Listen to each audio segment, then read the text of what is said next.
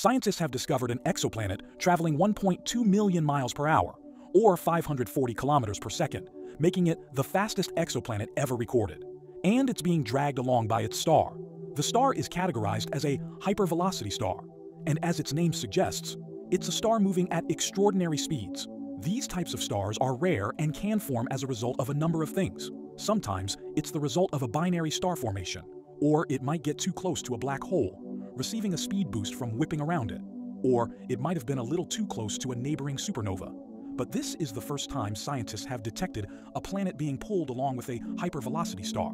The planet is thought to be a Neptune-like planet, with a relatively low mass for its size.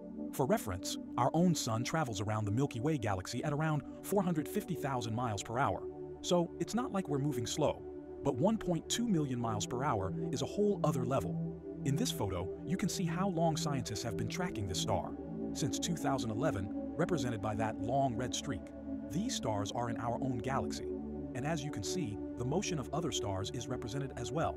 But there's a massive difference in distance between typical star motion and the motion of a hypervelocity star. In fact, it's going so fast that it could escape the gravitational pull of the Milky Way and make its way into intergalactic space. And millions or even billions of years from now, it could even join an entirely different galaxy.